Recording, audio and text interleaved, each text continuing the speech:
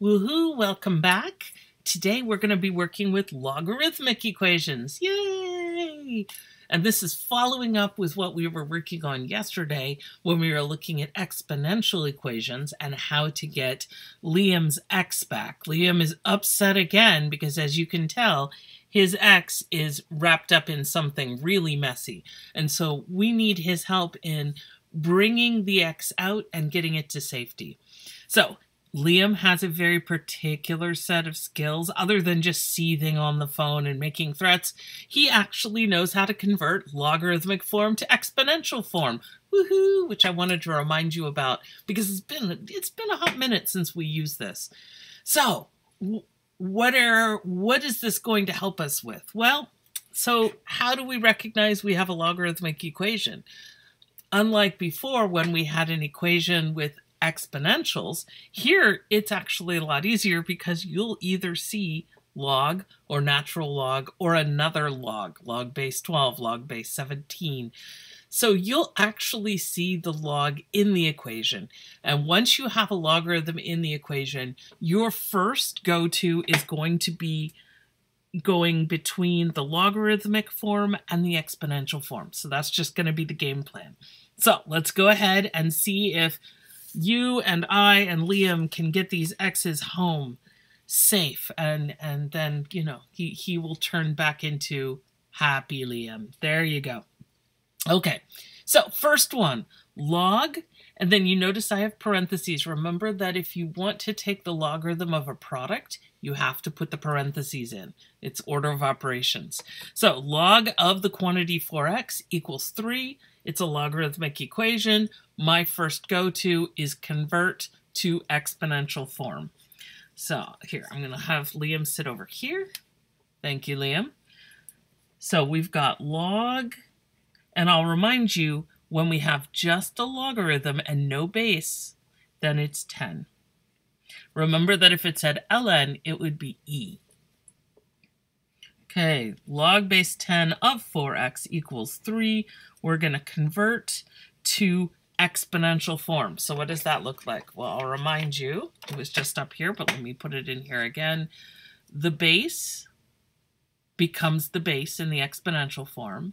The argument, whatever's here, whatever's right there in the parentheses, becomes the answer, and the previous answer becomes the exponent. So we go from base, and then we go across the equation to get the exponent, and then we come back to the argument to get the answer. So I'm going to start with the base, 10.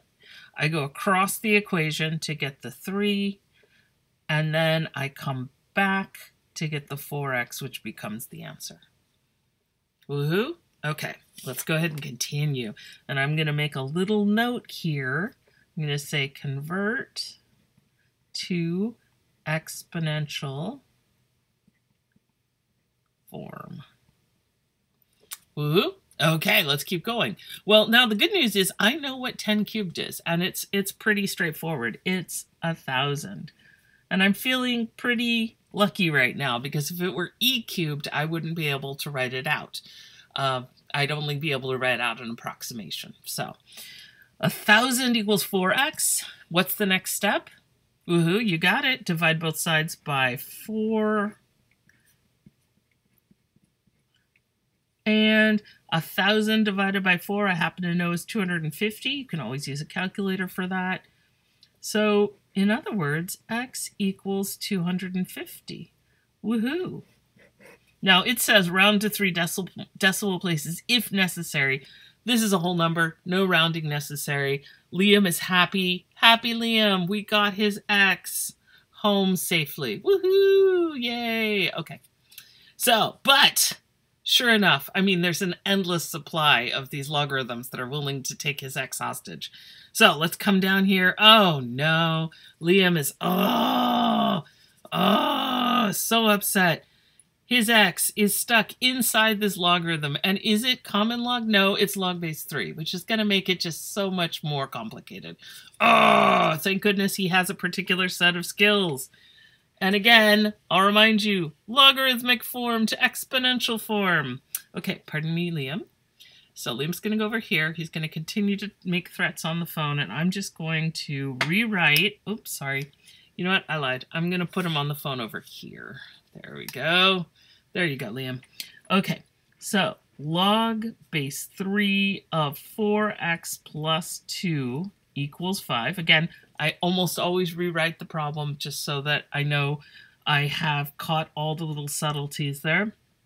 And again, the base of the logarithm becomes our base for the exponential. So my base is 3. And then I go to get to the exponent, I'm going to go across from blue to purple. So I go from 3 to 5. 5 becomes the new exponent. And then the argument here becomes the answer, that thing right there, 4x plus 2. And I bet Liam knows a lot about arguments, right? Or at least the characters he plays on the movies. I don't want to suggest that the actor is actually angry. I don't know. Logarithms might make him angry. You know, I'll ask him next time I see him. We're totally best buds because he helps me with math.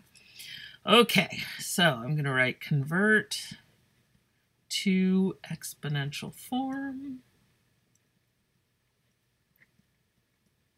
Okay, now, oops, sorry, you can't see that. Okay, Liam is still, but he's feeling better because now we got his x out of that logarithmic situation, and now it's over on the right-hand side. So we've got what looks to be kind of a linear equation. 3 to the 5th feels a little bit uncomfortable, but what we could do is we could go ahead and grab our handy-dandy calculator. Woohoo! And let's see, 3 to the 5th. Oh, I'm sorry, Liam. I am constantly moving Liam. Sorry about that. Okay, oops, sorry. Rookie maneuver. Okay, 3 to the 5th. So I'm going to use my exponent key, 3. I've got this cool exponent key right there. X to the square. You might have an x to the y or something else. 3 to the 5th. That little rooftop arrow thing, that means exponent. And if you're using a keyboard to do this and you want to enter it into, say, Google to calculate, because Google has a calculator, or Desmos has a calculator, lots of calculators online, you would use the little character that's above the 6 on most keyboards. Okay, 243. Okay, that's not too bad. 3 to the 5th is 243. Okay, so I'm going to write that down. Equals 4x plus 2. And then I'm going to go ahead and say, okay, now what should I do? I can subtract 2, right? Now it becomes a linear equation. And suddenly this very complicated equation becomes a much simpler version of itself, right? These equivalent equations. 241 equals, what is it, 4x? Oh no. Ugh, we're going to have fractions.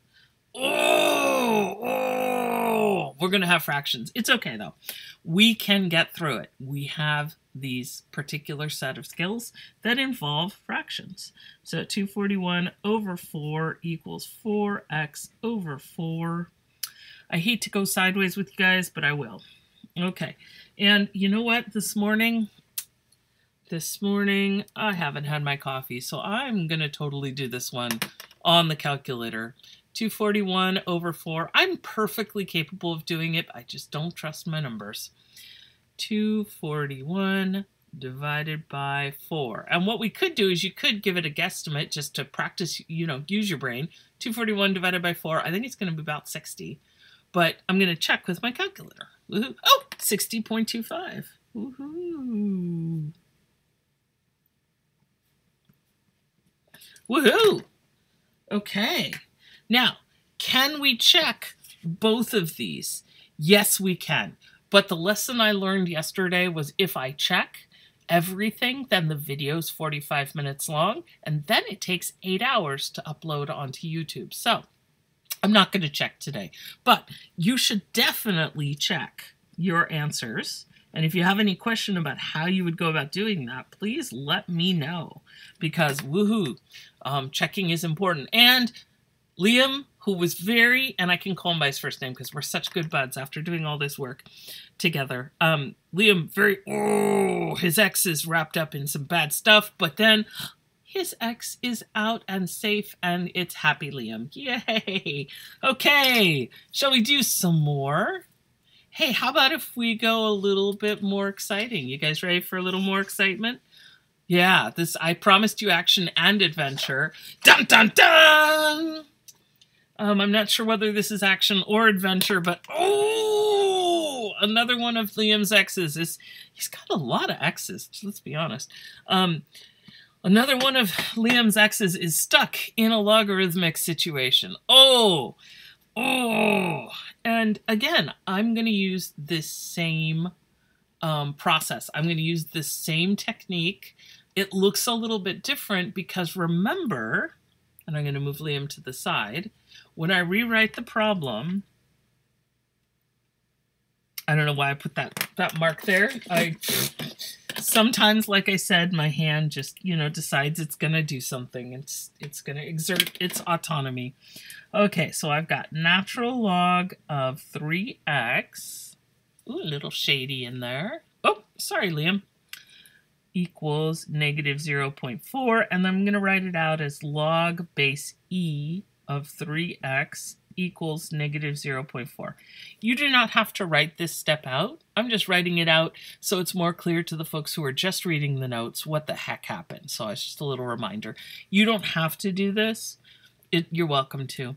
Okay, so again, I've got a single logarithm. And so what do? We take the base and we go across to get the exponent. And then we come back to get the 3x.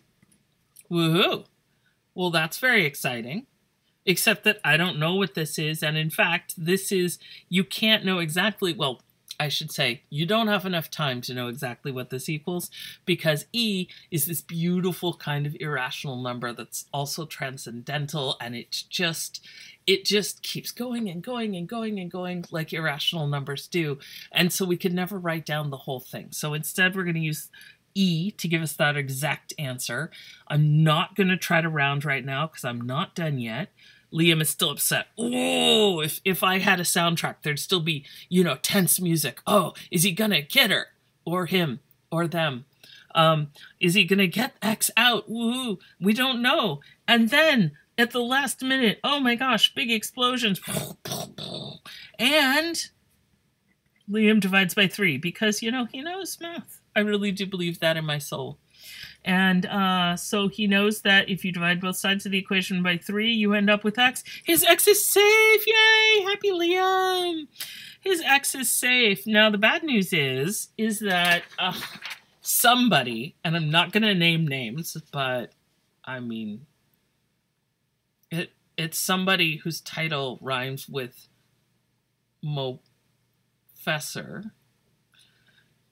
wrote this, round to 3 decimal places. Ugh. So, okay, but that's okay, because let's be honest. Do you know what e to the negative 0.4 equals off the top of your head? This is an exact answer. This is the perfect, beautiful answer. But for a lot of people, this is not terribly useful, because, like, if I said this was equal to 6, would you say okay? If I said it was negative 432, would you say okay? So, coming up with an approximation helps us understand what the answer actually means and represents. So, okay, calculator. Woohoo! So, again, on my calculator, sorry, it's hard to raise this up and not, I gotta clean that screen. Sorry about that.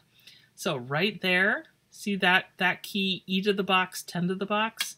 This calculator is going to do the same thing with exponentials.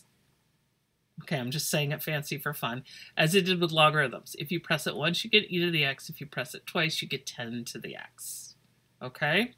So, for this one, I'm going to use that key. And the nice thing is, for a lot of calculators, let me bring this in. Ooh, surprise from the side.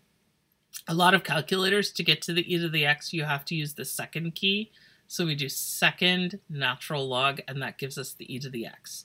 The great thing about this calculator, which I really do love, but it's a lot. It's expensive and well, right now it's expensive. Who knows?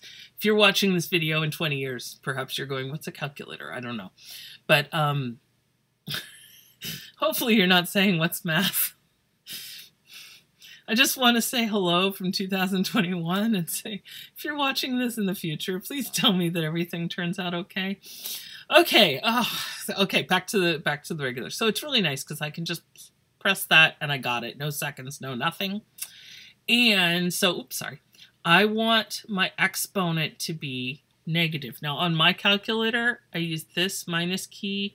I think it's the same on my other, yeah, it's the same on Texas Instruments calculator. You might have a plus minus key or a plus and a minus with arrows. So I have to press mine first.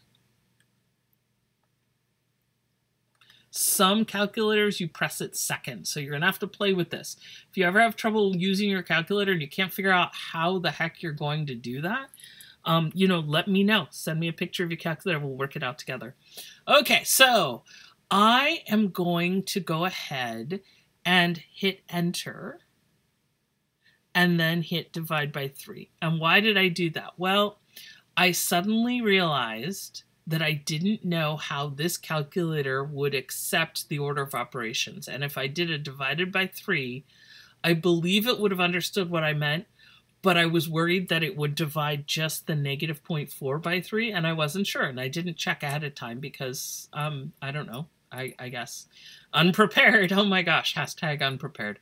So, but you can always do that. You can always stop in the middle, enter, and then go ahead and divide by 3. And there we go. Woohoo. So that means that x, which is e to the negative 0.4 all over 3, is approximately, remember we use the wiggly equals to mean approximately, 0. Oh, you know what? Actually, I'm going to change the way I'm writing this. Pardon me. I'm not going to do the wigglies yet. Sorry about that. I'm going to do equals because I'm going to write out the actual. So when I write out exactly what the calculator tells me with dots, I put in an equals there.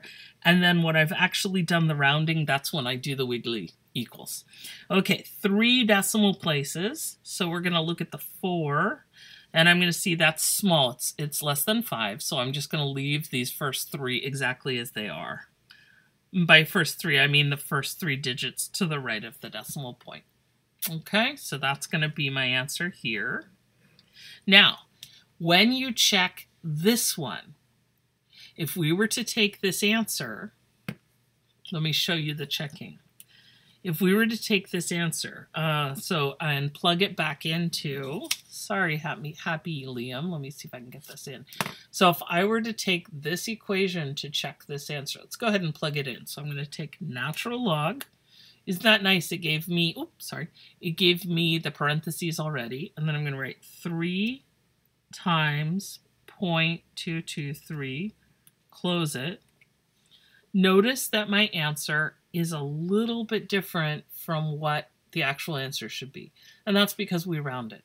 So if you round and you check the rounded value, it's not going to quite work out. You have to check with this value.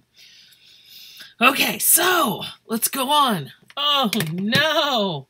Oh, my goodness. Oh, yet again. And I mean, this is a mess. Take a look at this. This is a mess. This is a situation where Liam's ex has really gotten themselves. They're in a mess over here. They're in a mess over here. The X is just all over the place. And Liam Neeson is so, but he does have a particular set of skills. And he goes in and then suddenly he's like, wait a minute. There's a logarithm on both sides and they match. 2 logarithms, no weighting, matching bases. So these two, pardon me.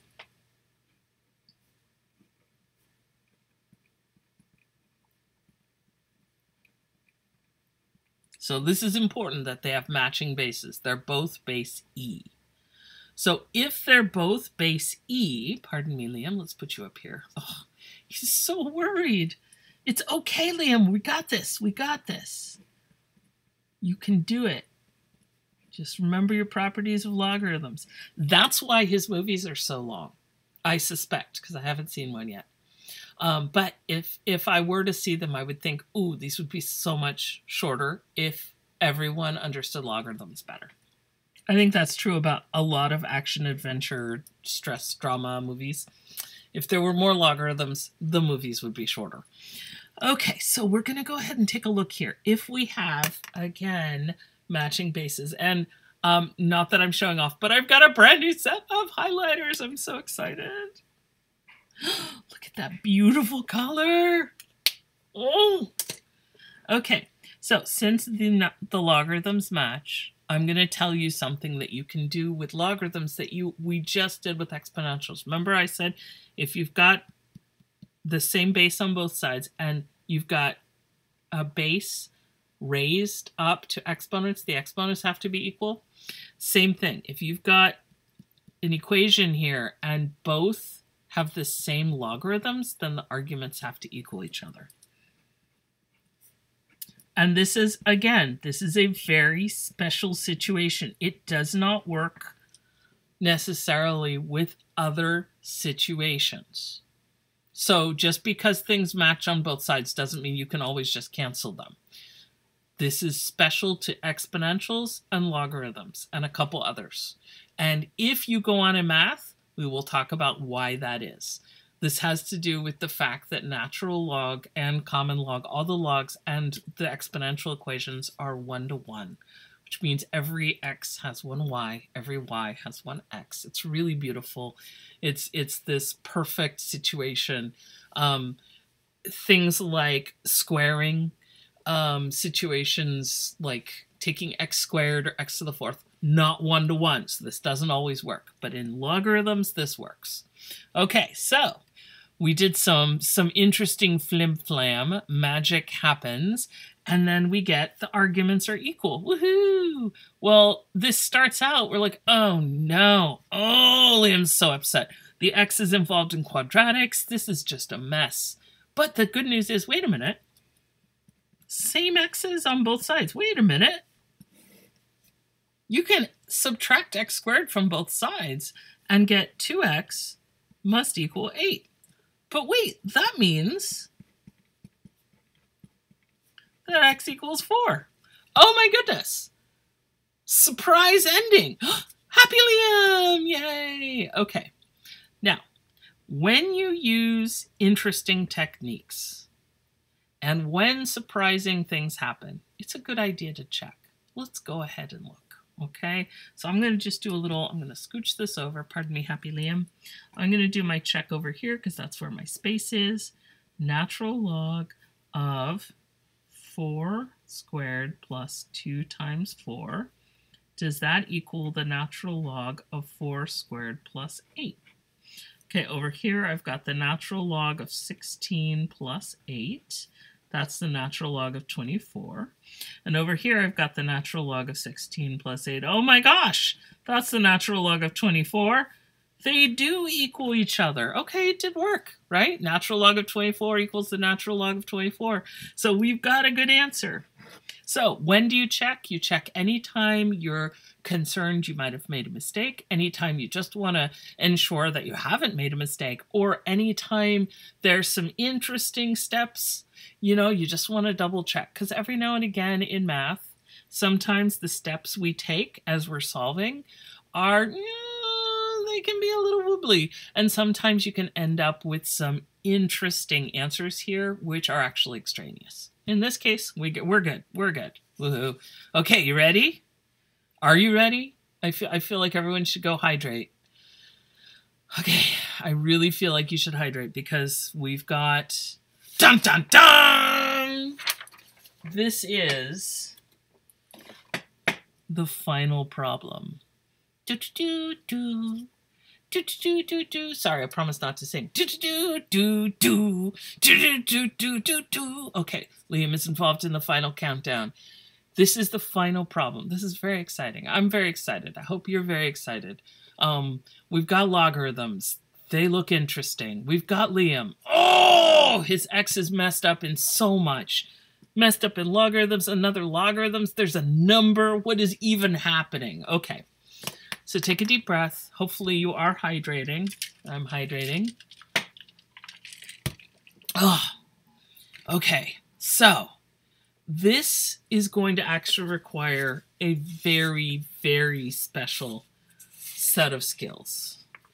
These are the skills you just learned about. They may be a little bit new, but this is going to be the skill we're going to need. Now, how the heck do I know this beyond the fact that I'm the teacher? Well, it does help to be the teacher because especially being a math professor, it is true. We know everything and we're always right. Just remember that.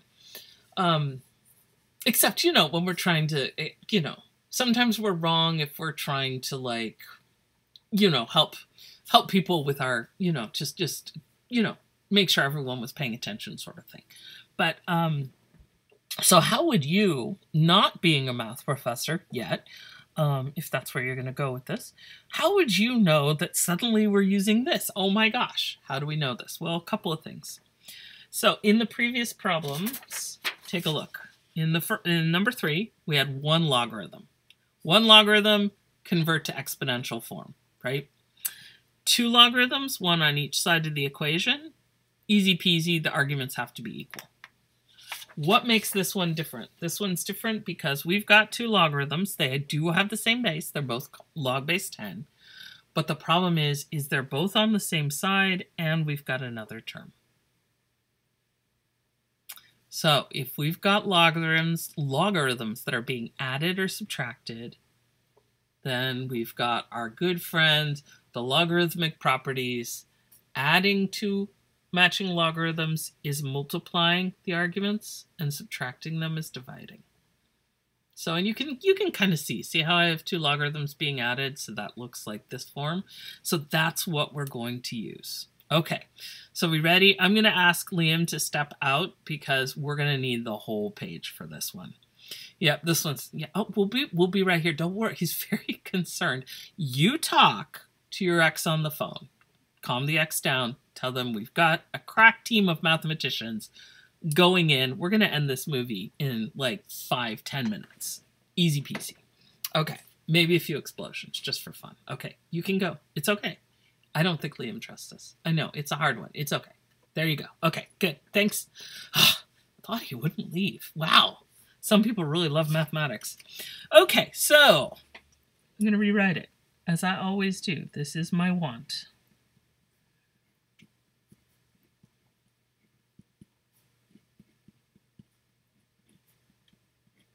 I rewrote it.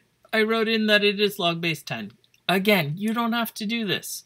If that's obvious to you, awesome. I just add that so it's a little bit easier to see. And then I say, okay, I've got, bring it back, log base c of a plus log base c of b means I can multiply the 2 arguments, the a and the b, inside a single logarithm. Now, I can hear you already saying, oh my gosh, why do we want to do this? This is just going to complicate everything. Trust me. I know, Liam's like, it sounds like you're having trouble. We're not having trouble. We're good. We're good. Yeah, you can go. Okay, so I'm going to take these 2 and write them together. That the log base 10 of x times x plus 9 equals 1. And because I've got my cool new, woohoo, what colors do I want to use? I want to use the dark blue, the X, right? Oh, isn't that beautiful? And let's see, is this going to be too close? This is probably going to be too close. Let me use this color. Okay, and we'll use this kind of magenta-y color. Oh my gosh, isn't that gorgeous? Look at that beautiful thing. Okay, office supply heaven here. So the 2 log base 10 of x plus log base 10 of the quantity x plus 9 equals log base 10 of x times the quantity x plus 9. I did not do anything to the left or the right side. So far, so good. Now, I hear you and I hear Liam being nervous, like, oh, And the answer is, I know, this got a lot more complicated. What did we do that is a benefit to us? Well, the benefit is I took 2 logarithms and I made them into 1 logarithm. So the truth of the matter is, we don't know how to solve logarithms, but we do know how to slowly move the logarithms out and bring in exponentials, which we can work with. And so the goal is 2 logarithms down to 1 logarithm. And now he's very worried, but now I say, now I've got log base 10 of the thing equals 1. Wait a minute, we can convert to exponential because we've got, sorry, I can't spell and think and talk at the same time. Sorry, Liam.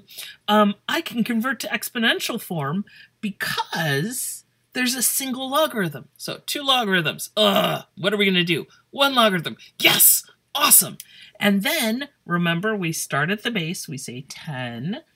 Go across the equation to the first power. Oh my gosh, I'm already loving this. Equals, and then the whole argument. X times x plus 9. Oh my gosh. Easy peasy, right? You can go talk on the phone with your friends. It's going to be okay.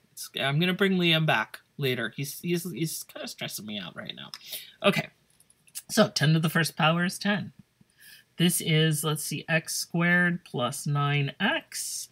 I recognize a quadratic. I'm going to go ahead and move the 10 over. I get 0 equals x squared plus 9x minus 10. I swear this is something I can go ahead and factor, right? So let's give it a try. With quadratic equations, so we've taken a 2 logarithm equation, converted it to a 1 logarithm equation, converted it to a quadratic. And for those of you who like the formal side of things, we're not actually changing anything. We're just coming up with equivalent equations so that the solutions to this should match the solutions to this. Right, that's the goal. Okay, so let's see if I can factor this.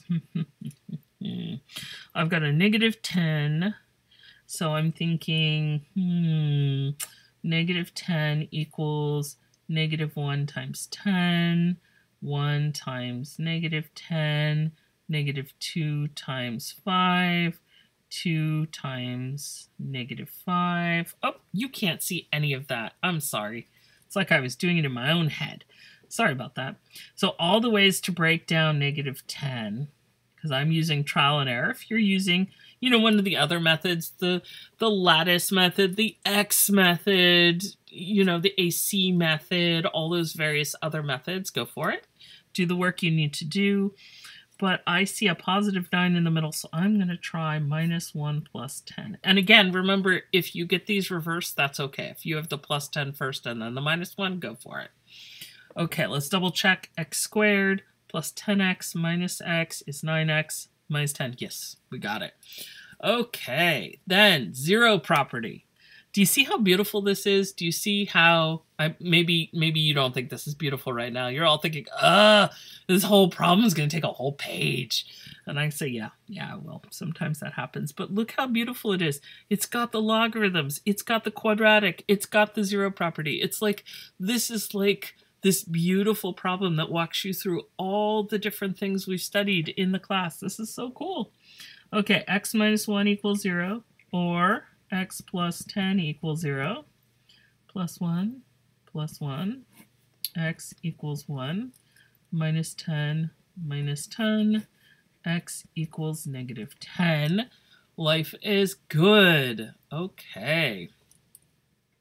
Now, normally I'd say, hey, let's not bother checking this. You should check it. You should always check it. Why is that? Well, some interesting things happen. So while we were doing the problem,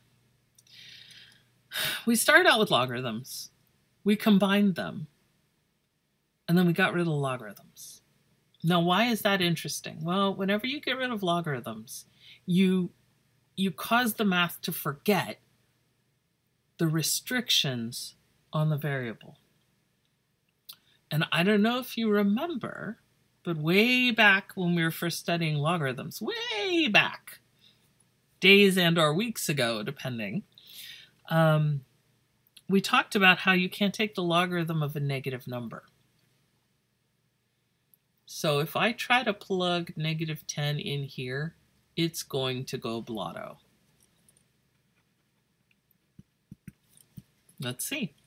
If I check, when x equals negative 10, I get log of negative 10 plus log of negative 10 plus 9.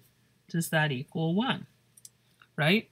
So remember, whenever you're checking, you always go back to the original problem. And then even if you forgot this, and this is the great thing about calculators, I love them, because if you forget something like that, it'll tell you. They're not always nice about it, but if you say, oh, sorry, I got to hit that twice fast. On this calculator, I got to go bong bong. Okay, so log of negative 10.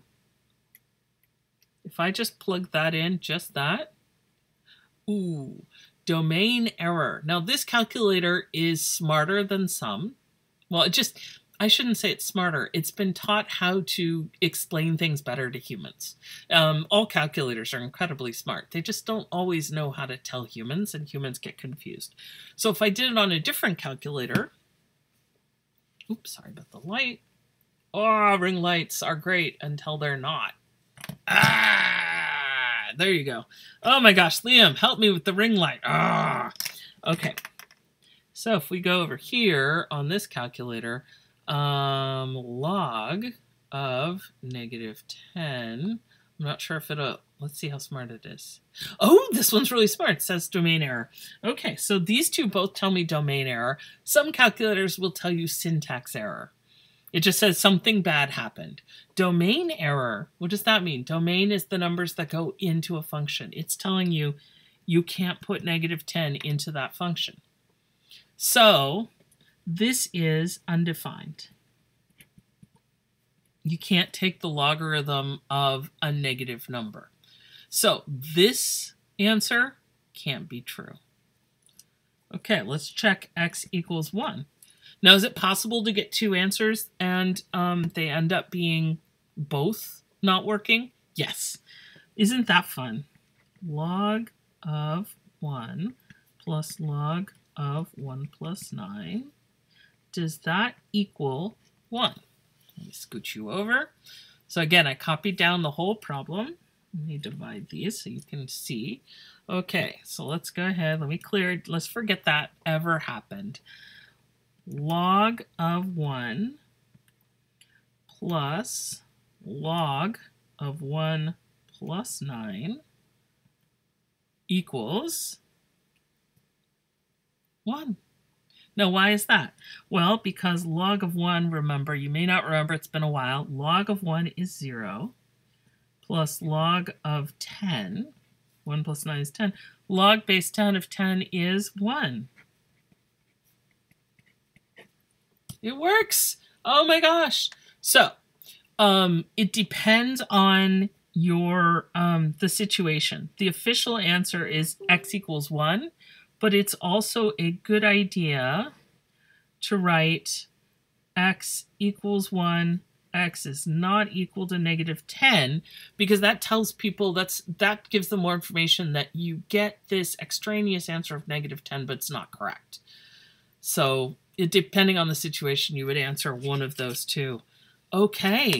Look, Liam, come on back. Liam came back. Oh, so happy, Liam. We sorted it out. And there was a fake X. Oh my gosh, he's a little cranky about that, but that's okay.